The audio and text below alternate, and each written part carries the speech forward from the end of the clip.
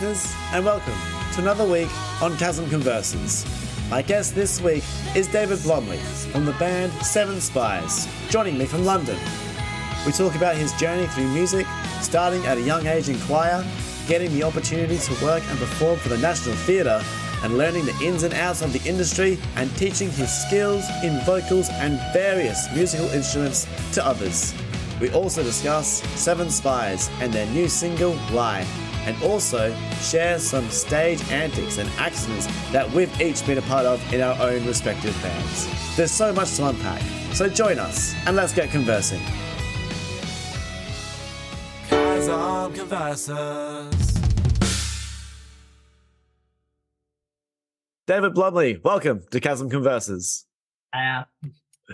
So great to have you here, man. It's awesome to meet you as well. And you're joining me from London, yeah? I am, yeah. Well, just out the top of it, but yeah, pretty much. Oh, cool. At the top of it. Are you like sort of north or whereabouts are you? So, like, literally, if you sort of think just where the M25 is, like literally at like 12, that's pretty much where we are. Just it's that perfect thing. It's like in close enough to be in the city. Like I can get into Camden, get down to the gig, whatever. But then when I get home, I'm surrounded by a field. So it's that, yeah, it's that perfect balance of going, literally only need to just go 2 minutes that way and it's proper suburb London. But then, yeah, we lucked out. So completely and utterly. That's brilliant. Yeah, no, it's so good that you're so close to those places, especially Camden. I've spent like so much time down there since I like got here in like mid-February, just going to the gigs and just obviously having a look around. And there's so many like cool little venues there and just places that you can go. And obviously it's got quite a renowned name behind it as well. So is it quite like, do you find it quite like great sort of living in that area? So it sort of opens you up to the sort of gig scene around Camden? Yeah, I mean, that's always been my like go-to place for like gigs and stuff through forever, being bands from being like a teenager, sort of like I'm going, are you old enough to be playing here? Yeah. The owner, that yeah, for sure. Yeah, no, it's cool. There's the cool bars down there like Spiritual, which has just got a million musicians walking in and out any given time in that tiny little box of a room, which is just it's cool down there. Everything about it is still cool. That's brilliant, man. I was going to ask you, like, how did you get your start in music? And it's so cool that, you've just mentioned before that, like, you started doing like band work and being in like bands as a teenager, trying to play gigs out in Camden. So I'd love to elaborate on that. Like, how did you get your start in music? Was it something that you obviously wanted to do from a young age? Yeah, I mean, I've literally been doing this with a paycheck since 7, bizarrely. Wow, with a paycheck as well. Wow, that's surprising. So total, like, my dad's a cellist, so he was in the BBC Concert Orchestra. Oh wow!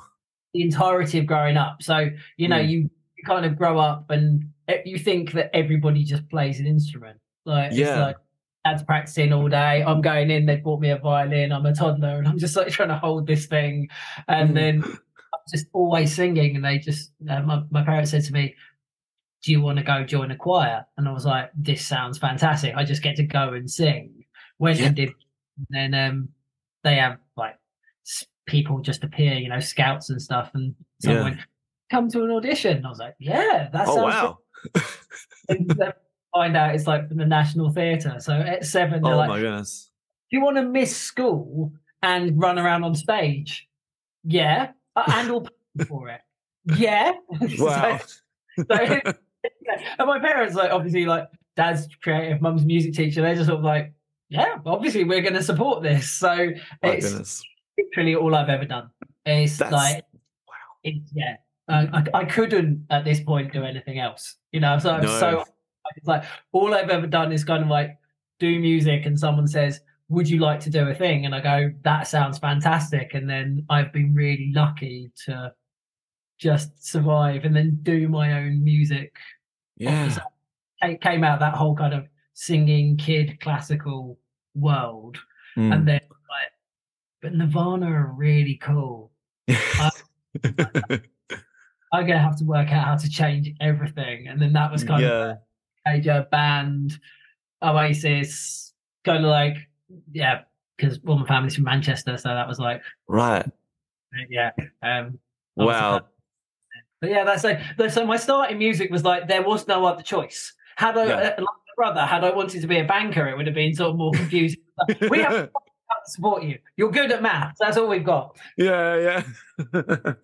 Oh man, that's so great. Like, wow. I mean, like, even just, going from just like singing in obviously the choir, like, obviously you were very good to the point where you were able to get scouted by someone and I love that because that's just such a music thing to happen. Like, sometimes you play so many gigs and so many things or whatever. Sometimes all it takes is just like one person in a room to see you on any given night, just to be like, oh, I like this person. And then suddenly it's like, hey, come do this thing. And it's like, oh shit, my life just took off. Oh yeah, that is completely. It's always sort of like you bumped into a random person who goes, "Oh yeah, I'll totally like give you a gig," or like that. I think all of my gigs, best connections have been randomly through doing something vaguely related to the next thing. Like I was after a studio, and someone was coming in running like it's like a vocal workshop masterclass or something. Yeah, right. Okay. Then they ended up putting on gigs and they accidentally became a promoter. And so have always given me gigs because I was really nice. And I was like, yeah, no, I'll leave the place open as long as you want. It's like, just, yeah, let's go for it. And just completely random. I could have not been in the studio that day, not met that person, not have had that relationship for years, not been out. Yeah, I'm actually doing new music. You got any shows, Yeah, wow. That's I love that, man. That's so cool. Like it looks like it just completely just became like a big, just a massive thing that kept just expanding and expanding as you obviously were growing up and getting older. Like I'd love to go back to like the National Theatre stuff because I mean, obviously you said you were quite young when you went into doing that. Like, how did that sort of affect your your musical mind, knowing that you were going there a lot of the times to do sort of shows and stuff rather than doing like school and whatever, like being very young? Well, I mean, like, I joke about it now because, like, when I'm doing singing stuff, chatting about singing, which I for about 10 years. Yeah. I know the ins and outs of, like, how to hold your mouth on an E, whether you want it to be sultry or flat. My handwriting, however, is horrendous. So we know what I started doing. I was in a classroom, sort of like, classroom. I was in a rehearsal room, just like going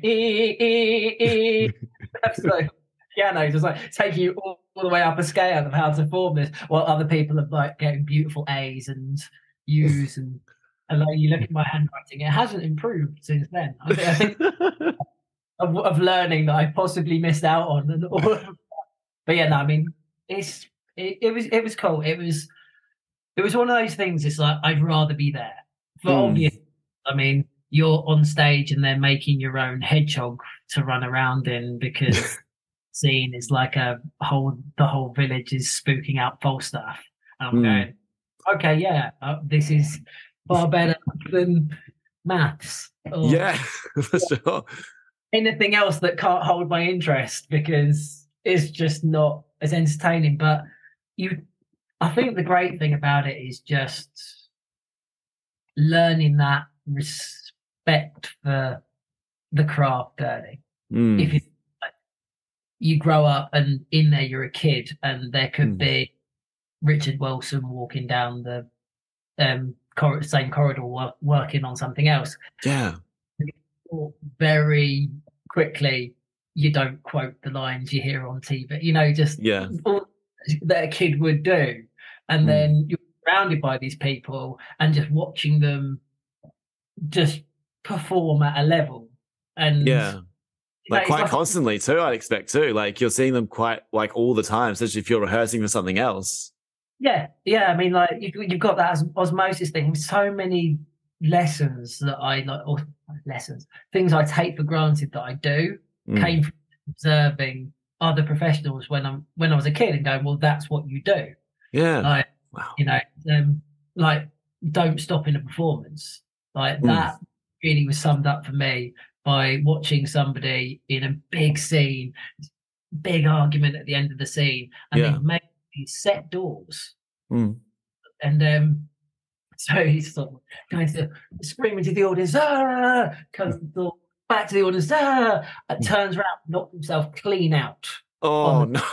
Doesn't have a clue where he is. He's got to make, because this is the end of the scene. Yeah, right. It's like it's a comedy, so the audience are in hysterics. He's getting an innovation off. But this man is genuinely crawling off because all he's aware of is the fact that I'm on stage. I'm not sure why, but I'm off stage. Yeah. Get stage to this incredible round of applause, and he's taken away in an ambulance for concussion. Oh my goodness. And over the tannoy, it's announced that the understudy will be finishing the role. But at that point, you're just like, it's like the Dave Grohl thing when he break his leg, and he's like, I just broke my leg, and he just sits down, plays the rest of the show, and then makes it. It's you learn those things, or even just like vocal rest.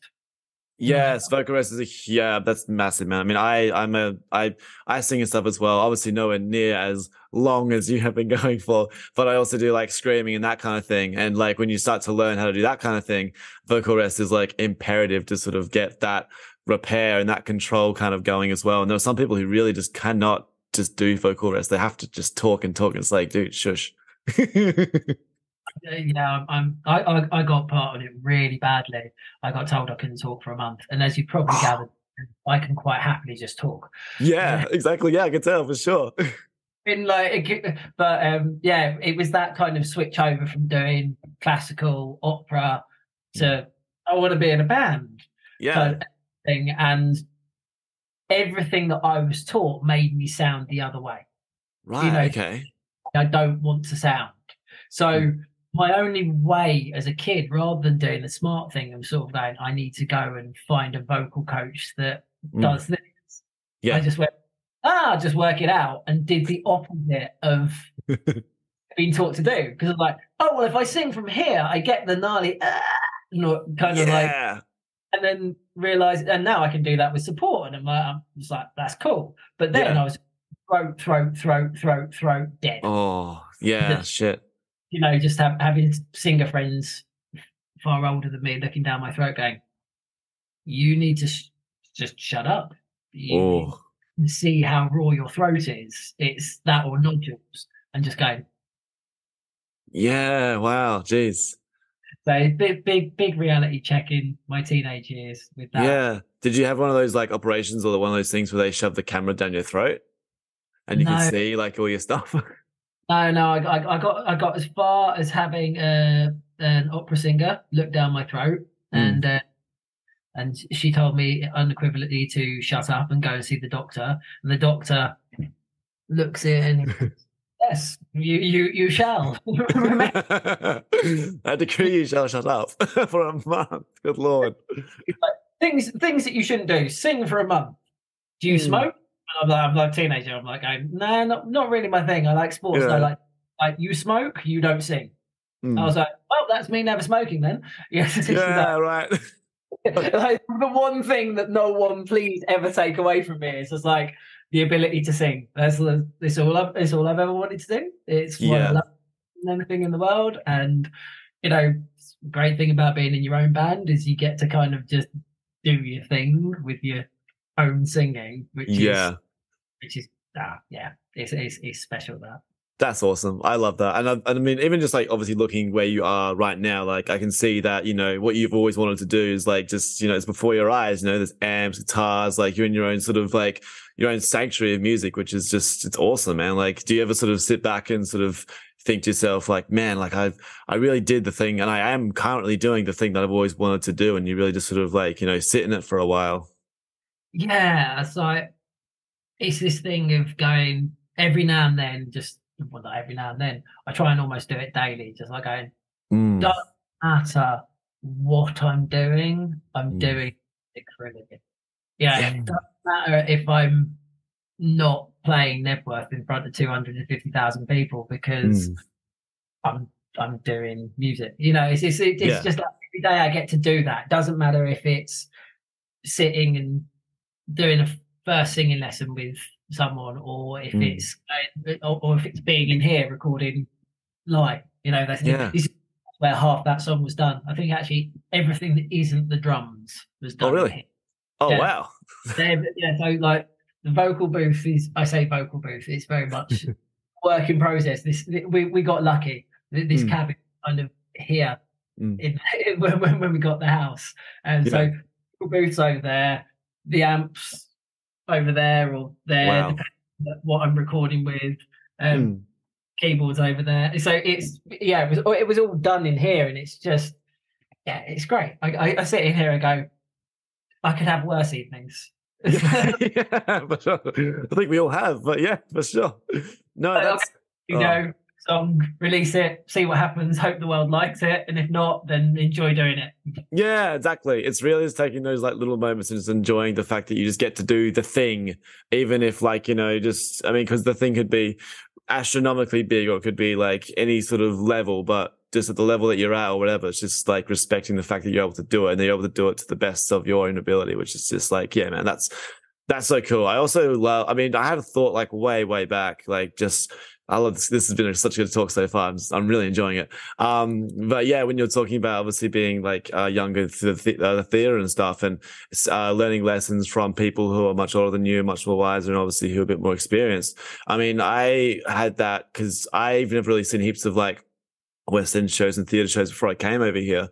And like, even when I see shows like Matilda, for instance, and I see like kids who are just incredible at just like, performing and everything like that. But it's like, those shows are on every single day and those kids are doing those things every single day. I'm kind of like, man, like, dude, like, I wonder how their lives are kind of like outside of doing that, because like, they're doing this all the time. And I like that you are able to share with me a little bit of what you went through, because that's sort of what they're kind of going through as well. And it's such a great eye-opening sort of like transition.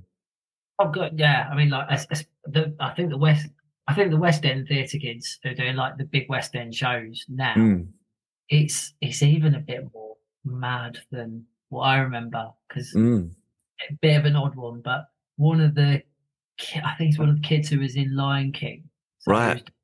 Simba was one of the schools where a bunch of my guitar army. Nice. I love that you say guitar army and not guitar students. That's great. It's definitely a small guitar army. Yeah, but they're wicked. But yeah, they used to talk about him doing the show and how little he was around. But then the school that they're at is fairly intense. It's right. Private school that aims itself to send kids to high school. Very high standard institutions and like, big theatre spots, and like, that's a really direct kind of approach. I feel for the kids. Like, I really do. They're coming in like year 4 and we're doing year 7 like English or something. I'm like, oh what? My goodness. Jesus. Okay, but the next day we're doing AC/DC. So you have 3.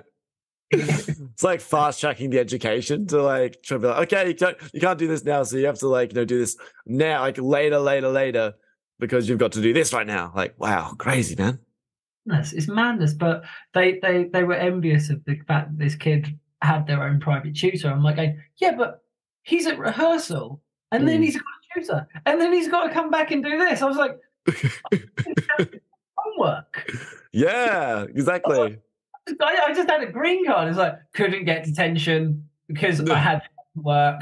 If I met the homework and I could legitimately prove that I was at work, it was kind of like, okay, well, you're not going to fail your exam, so we understand, but yeah, it seems to be not quite as forgiving, or maybe that's just the particular. Yeah, maybe. Even so, in those particular couple of kids, but. Yeah, but no, it'd be such a crazy life to live, man. But either way, man, I'd love to like fast track into like the music that you're doing right now, obviously with Seven Spies. I listened to your brand new single Lies, which was really great. It gave me like I don't know if it gave me like Savage Garden vibes when I very first sort of heard it, and I was like, oh, this gives me, it's like almost like a 2000s pop rock kind of thing that I kind of like at the moment. Is that kind of? Do you feel that as well? I love Darren Hayes' voice. Brilliant. Such a niche, like, kind of like going, I heard this. I was like, of all influences that I've had on music that I love, that one coming out of Line, that's an interesting one. But yeah, the guy can sing. Yes, 100%. On a level, it's just like I don't care what band you put him in, would sound fantastic. Yeah. So I guess, yeah. I mean, we've just been chatting about singing, and the songs for me that I listen to, the songs I love, are vocal led. If I love the singer, I can get into the band. If the band, I can't love the singer, I struggle. Right. Okay. And so for my songs, it's like it's got to be that top line. It's kind of how you dress the song up, you know.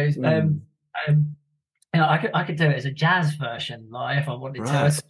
As long as that top line is like singable and lovely, but yeah, it is that little bit kind of overblown, catchy sort of chorus kind of thing. I mean, yeah, I suppose I've got that Kurt Cobain argument of, on the one hand, you really want to write Beatles-esque catchy pop songs.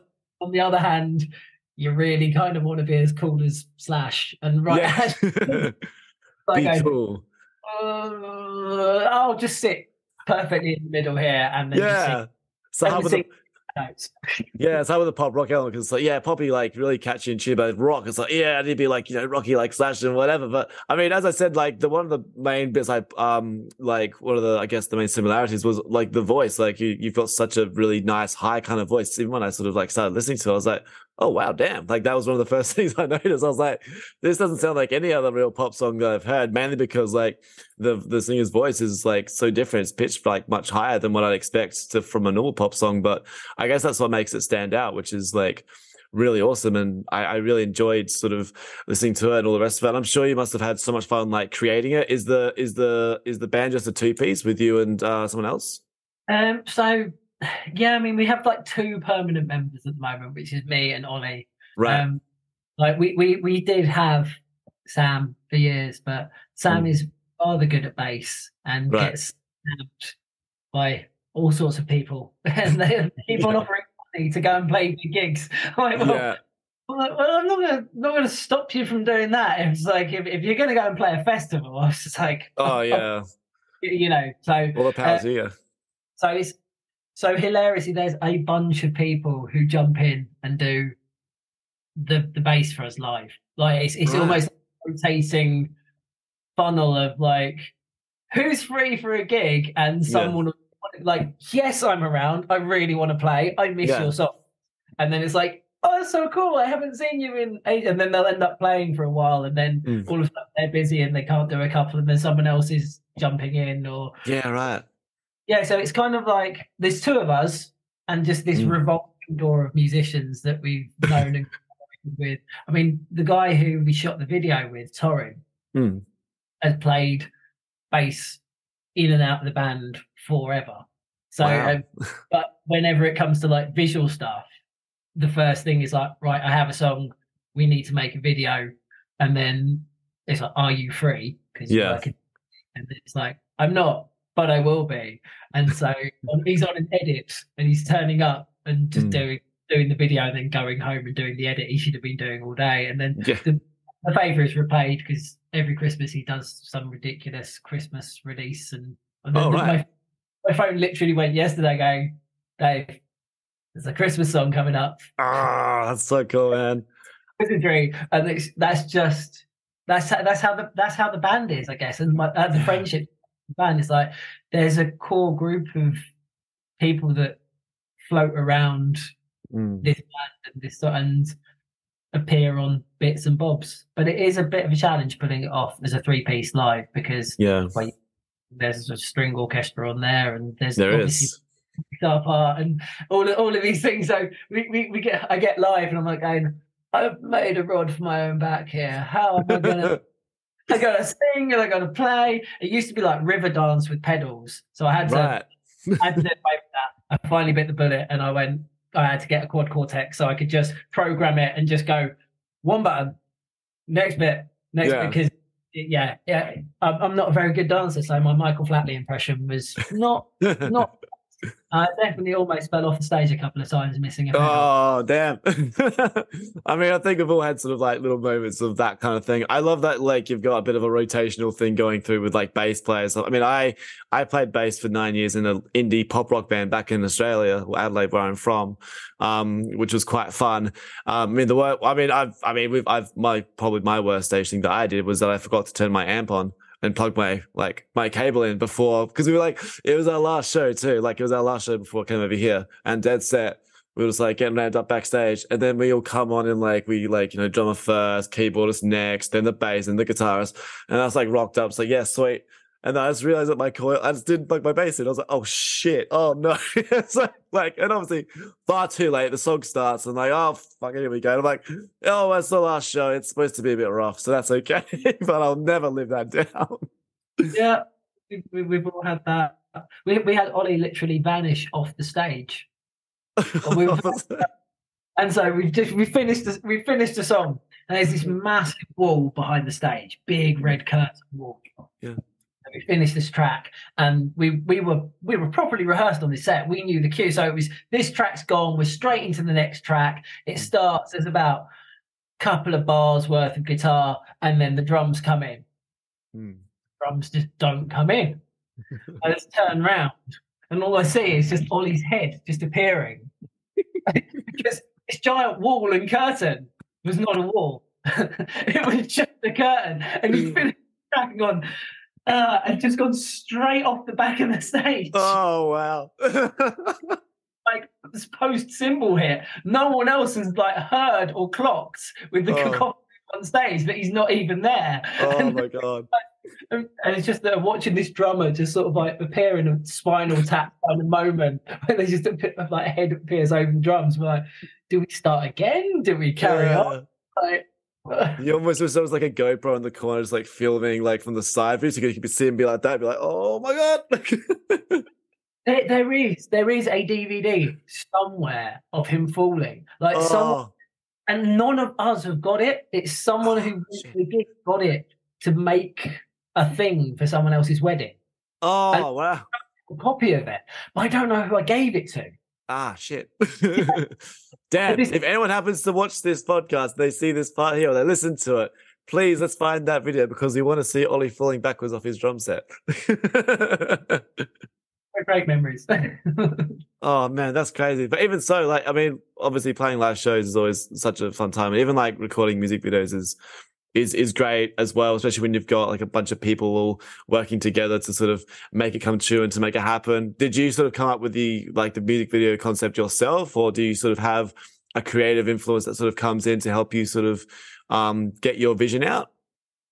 I mean, yeah, it was just torture sitting in the top, staring at a screen for a whole day, or more, actually quite a lot longer than a day, going, I want to do something that like kind of gets the of the song, and just trying to think of a million ideas, knowing it was like it was going to be done on a shoestring.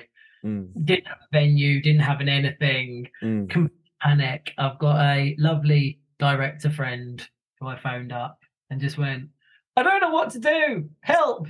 And they were like, yeah, okay, yeah, here's what I did. And they were great in the fact they just went, just get you in a room that looks cool and do a thing.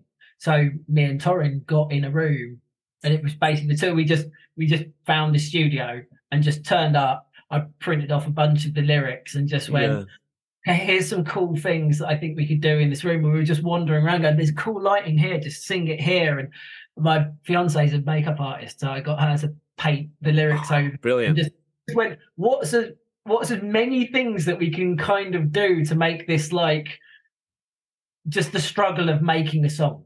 Yeah. You know, how to get that into video form. And then Ollie had literally just had a baby, so he couldn't make the video shoot.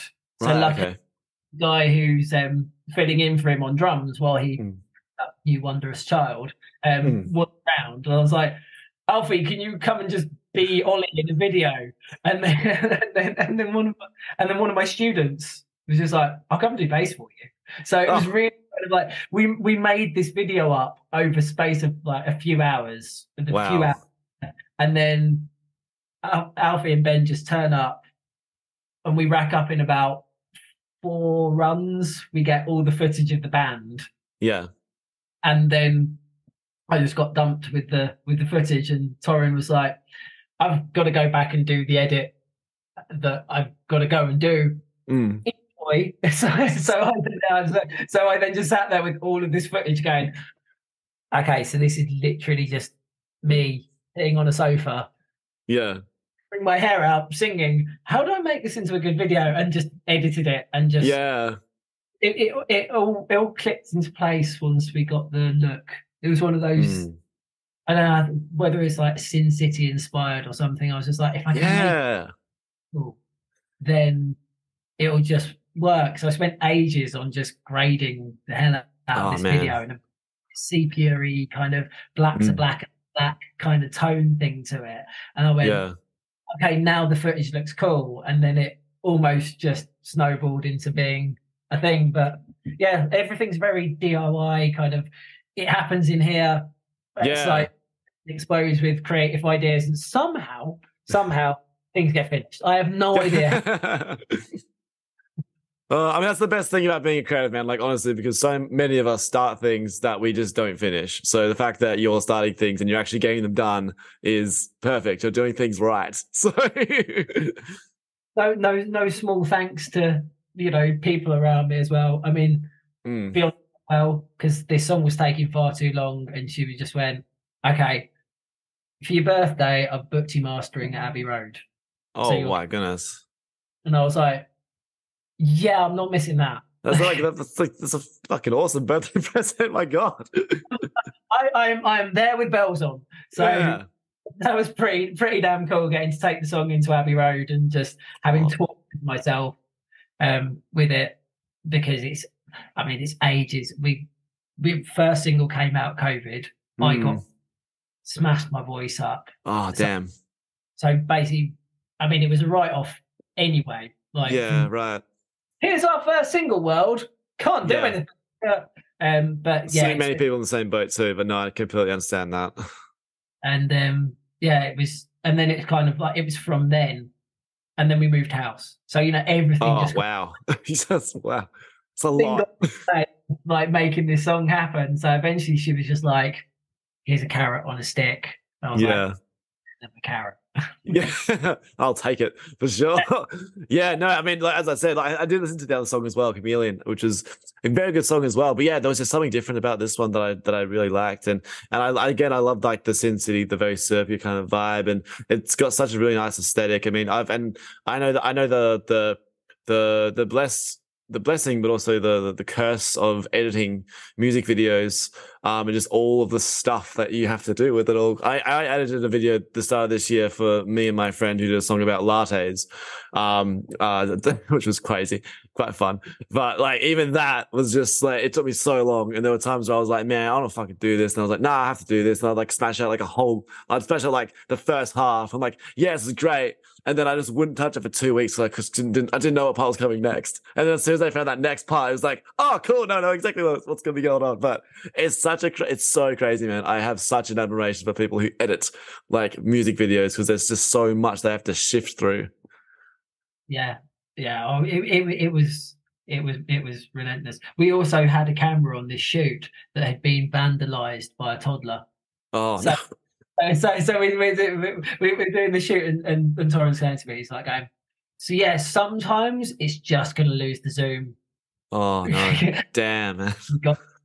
And those go, you've got enough footage in there. And I'm just getting home going, please don't have like a shot that I want where all of a sudden my face just turns into blur. Yeah, it's the worst, man. Yeah, I'm like. Having so much footage, then like having some of it being like just unusable is just like, oh man, it just takes away so much, and it's just all about that for sure. But dude, we've gone like, this has been such an amazing chat with man. Like this has been so much fun. This has been brilliant. I'd love to finish up just asking you, what have you been to a show recently, or is there a show that you've seen previously that you just really loved? Maybe it was a band that you really enjoyed. Maybe it was your own show. Maybe that was just really important to you. Do you have anything like that? Yeah, I've got two quick ones. My last show that we did was wicked because one of my students was finally old enough to come to one of the shows, and it'd been going on about it for ages. Fantastic. And they just literally at the end of it, just packing down. You could see them. He's like, go to dad, and just run up and like, oh my god, that was sick. What the hell? Why are you teaching me? And I was like that, and I'm like, that's why, because you're awesome. You know, oh. that was lovely. And then show that I've been to is on my mind at the moment because I should have gone again on Friday. Is going to see Nothing But Thieves because okay.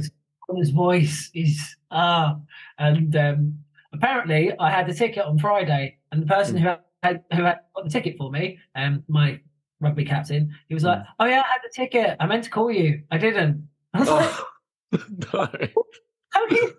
I was sitting in the car the next day, and I was like, "I don't know if I like you anymore." That's possibly a big moment in my life right here. Like, how can you not? So yeah, but then that got me thinking about when I did actually see them, and just that was just cool. I love that. That's so cool. I have one of my very close friends, one of my close friends back in Adelaide is a massive Nothing But Thieves fan, and she posts about them all the time. And so I've only just started to get into them, or just started to listen to some things, but they haven't glued in yet. But they will start to now, because after that story, I'm like, okay, now I have to go and start listening and see them and all the rest of it. Well, thank you so much for having this conversation with me, David. It's been so wonderful to meet you. So great to listen to your single as well. I wish you all the best in your musical journey, and we'll have to catch up at some point. We're both in London and stuff. I'd love to pick your brain for more of those stories because, man, they're awesome. Defo. Thanks so much. Thank you so much for tuning into the episode this week. I hope you enjoyed the conversation with David and myself. Go check out Seven Spies and their new single, Lie, and chuck them a follow on the socials and keep up to date with everything that they've got going on. There are links in the description of the episode where you can find it all. As for myself, follow me on Instagram or YouTube at This Is Chasm. You can also watch last week's full-length podcast with Laurie Black that is now available on my YouTube channel. Don't forget to please leave a rating or review for the show wherever you listen to your podcasts. And I'll see you again next week for a new episode with a new guest here on Chasm Converses.